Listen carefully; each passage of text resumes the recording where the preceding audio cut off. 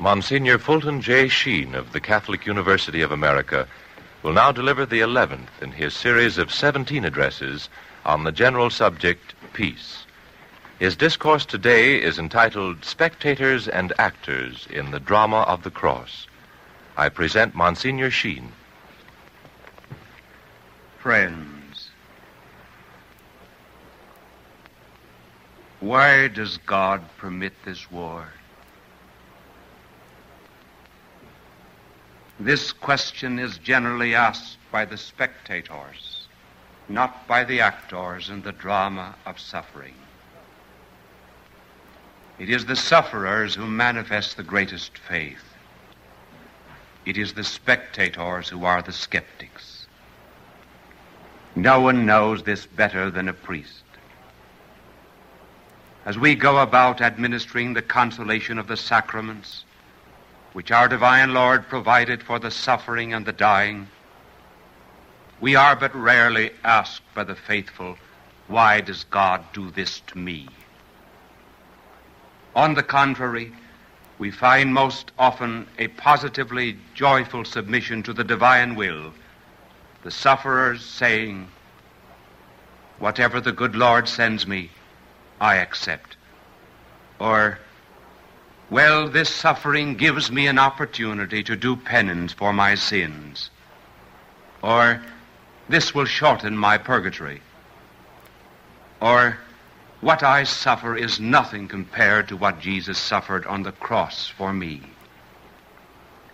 But as we priests leave the beds of the faithful who bear the marks of the cross on their bodies and go out among those whose lives are comfortable and who never pray, and who are cross because the morning paper has not arrived for breakfast, and who think that an A.B. degree gives them a greater mind than the Almighty, among these we are asked, why does God allow this war and suffering and evil?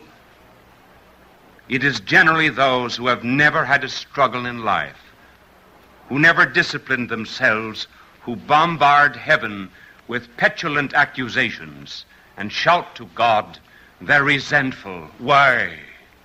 Why? Why? On the stage of Calvary, a great actor enacted a role in the world's greatest tragedy. And after bearing the brunt of the world's evil, pronounced with strong voice and clear mind the great last line, Father, into thy hands I commend my spirit. But beneath that stage, the spectators queried, why does God not deliver him? Why is it that the actors in the drama of the tragedy are less puzzled by its cross than the spectators? One reason is because suffering initiates us into the great mysteries of life. The spectators see only half the game. They need announcers to explain the plays.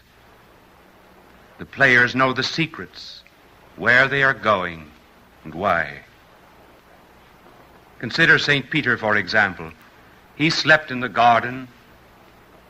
This may have been excusable, for up to that point he was only a spectator. He was not yet introduced to the full mystery of the cross. But he understood the mystery when he himself became an actor in the drama. There is an old legend to the effect that Peter followed the advice of some friends and fled from the persecutions in Rome. A short distance outside of the city on the Appian Way, he meets the risen and glorified Savior, still bearing the scars of his passion. And Peter asks, Quo vadis, Domine? Where art thou going, O Lord? And the Savior answered, I am going back again to Rome to be re-crucified. That was enough for Peter. He saw that his own refusal to love the Savior as the Savior loved him was nailing the Lord to the cross. And back again to Rome he went. And when his hour came to witness to his faith, he deemed it unworthy to die as the Savior died, and asked his executioners to crucify him upside down. Suffering revealed to Peter the deep mysteries of life, as it does to millions of others. Like fire, it burns away the dross, that the fine gold might be ours. The log in the forest is only a spectator of the sun's fire, but brought from the forest into the hearth, it becomes now an actor and returns fire with fire and sings as it is consumed. It is interesting to note that the only recorded time our divine Lord ever sang was the night he went out to his death. So with us, our nature is larger than we know, our destiny higher than we know. That is why our destinies are best achieved when our lower ends are set at naught. The silver in the bowels of the earth has a higher destiny than it knows, but only the miner's drill, which blasts it from its dark dwelling, can assign that silver to its higher purpose with men. Plants, too, have a higher destiny than they know. They must therefore be dug up from their roots and ground beneath the jaws of death before they can live in the animal. Animals have a higher destiny than they know, and only a sacrificial knife can usher them into that higher goal of ministering to the life of man. And man, too, has a higher destiny than he knows. But, unlike all things below him, he attains it not by self-extinction, but by a surrender of the baser part of him, that he may perfect that higher faculty which really makes him a man, a child of God and an heir of the kingdom of heaven. As our divine Lord said, if you wish to save your life, you must lose it. And from another point of view, suffering also removes a false sense of values. It makes this problem rather acute. Are we going forward according to the will of God and every law written in our nature? Or are we going to stand alone, saving our miserable, selfish lives, and in the end, lose them? In great moments of tragedy, sorrow, and pain, we are very often given sudden, intuitive visions of the utter hollowness and emptiness of life apart from God. Suffering always begets in us a longing for security. That is why this war, which manifests the utter stupidity of the modern philosophies of life, and which will empty the barns of those who thought only of filling them, will force souls to seek another security, another hope. Perhaps men will act now as they did when they were children.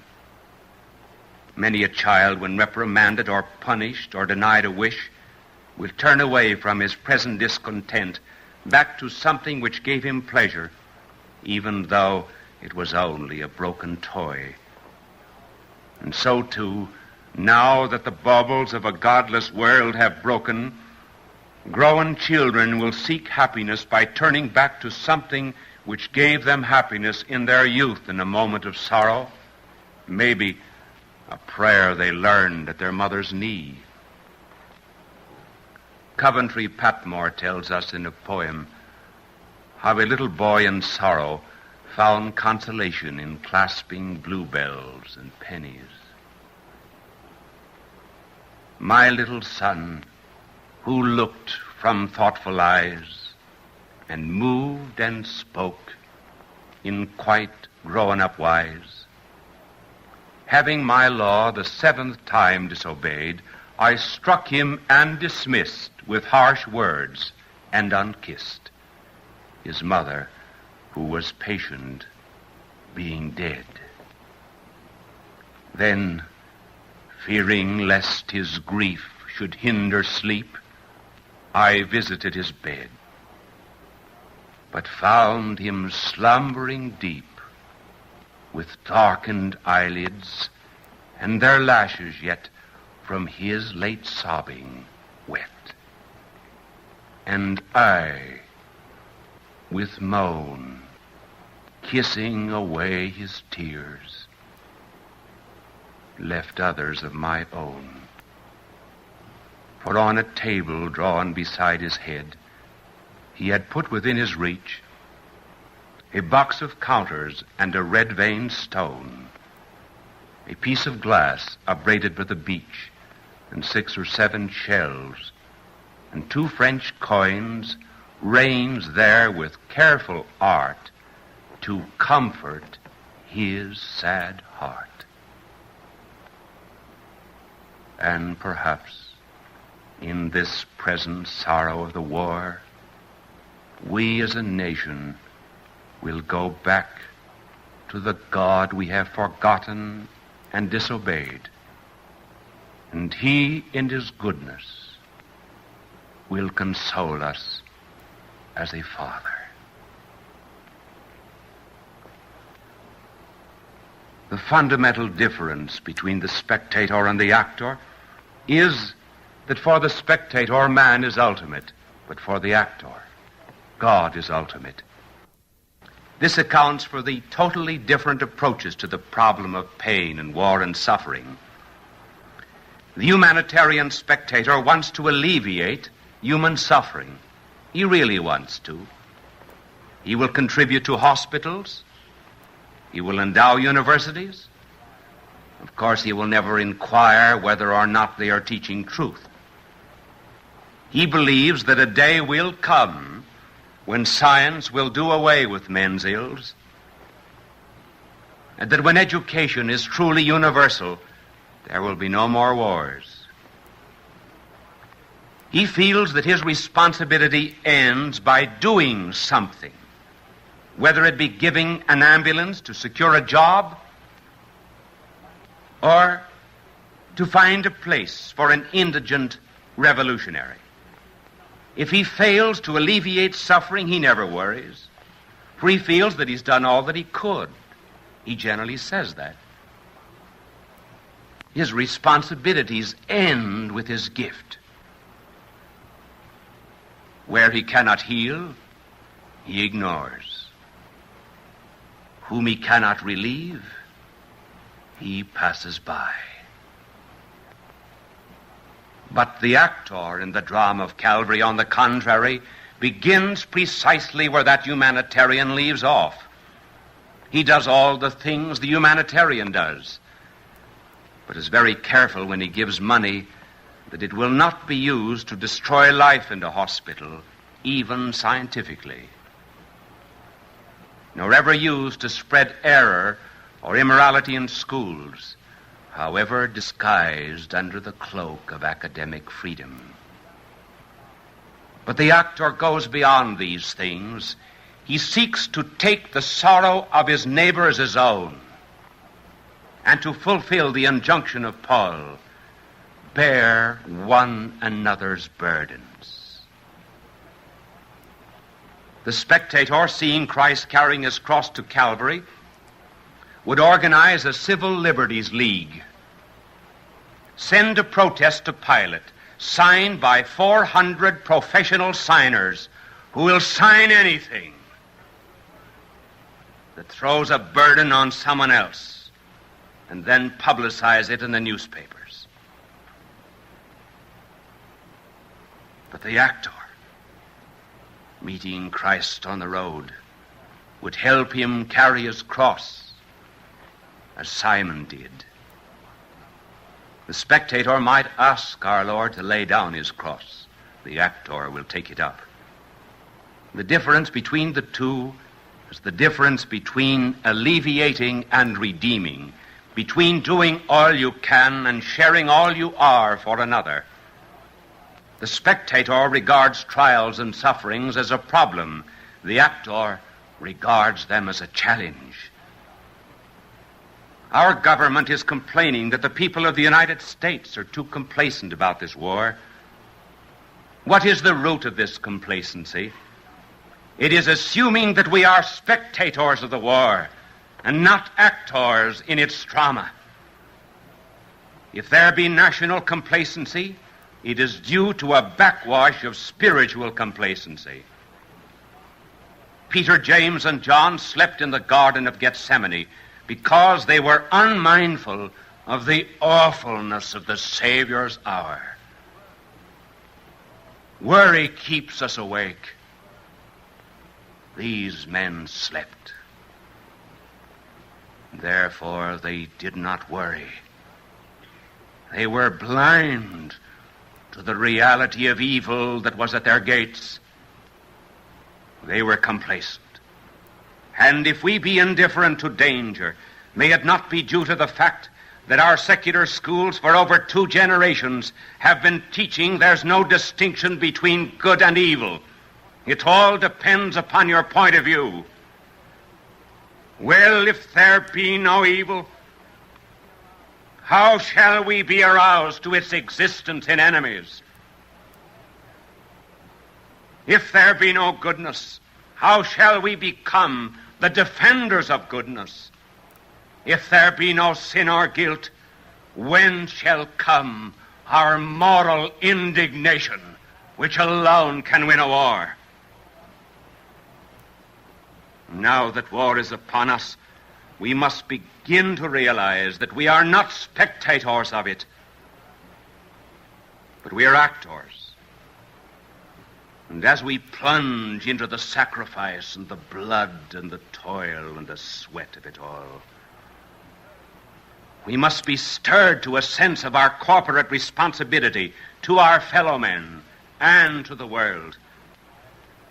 And that is why we have been pleading in every broadcast with Jews and with Protestants to set aside an hour a day for meditation and prayer. And that too is why we beg our fellow Catholics who are physically able to attend Mass daily, receive Holy Communion, and prolong their meditation half an hour thereafter, along the lines suggested in the Holy Hour booklet, which we will send free to any Jew, Protestant, or Catholic who asks for it. This Holy Hour devotion has an object. It is to awaken our national conscience, to make us realize that the whole world is in a mess. And for one reason, because of sin. The sin of all of us in varying degrees.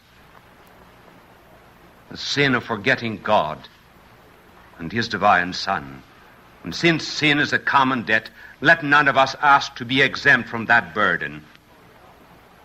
Each holy hour must be made not for our particular intention, but to pay off some debt of the world's sin. We thus become actors in the drama of restoring the world to sanity, for presently the world has gone mad. The whole world is in a state of mortal sin. It needs redemption. We have no economic or political plans. We are not even interested in trying to create a good society. We are trying to create the creators of a good society. America is not yet conscious of sacrifice and of the cross.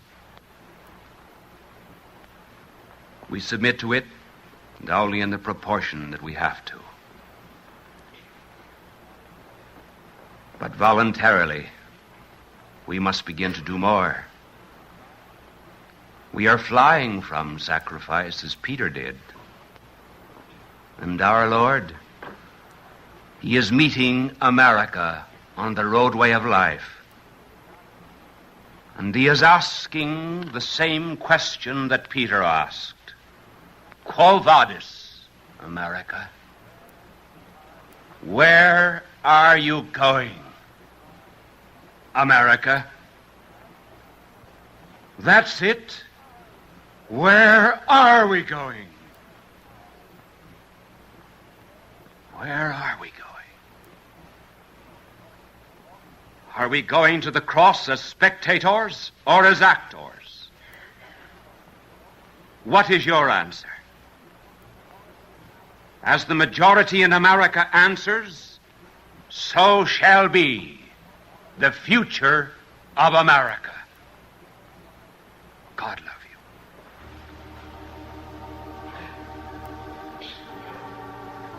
you. O Lord Jesus Christ, who in thy mercy heareth the prayers of sinners, pour forth, we beseech thee, all grace and blessing upon our country and its citizens.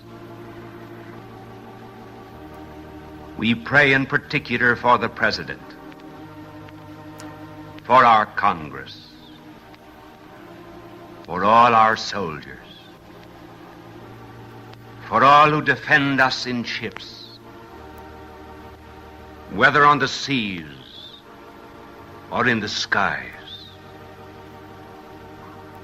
for all who are suffering the hardships of war. We pray for all who are in peril or in danger. Bring us all, after the troubles of this life, into the haven of peace,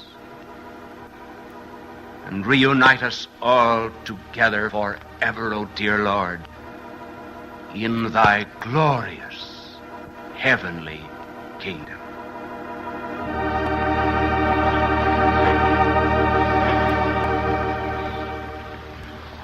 The address you have just heard was entitled Spectators and Actors in the Drama of the Cross, and was delivered by Monsignor Fulton J. Sheen of the Catholic University of America. This was the 11th in Monsignor Sheen's series of 17 addresses on peace. A copy of today's talk, or of the Holy Hour booklet described by Monsignor Sheen, may be obtained by writing to the National Council of Catholic Men, Washington, D.C., or to the station to which you are now listening.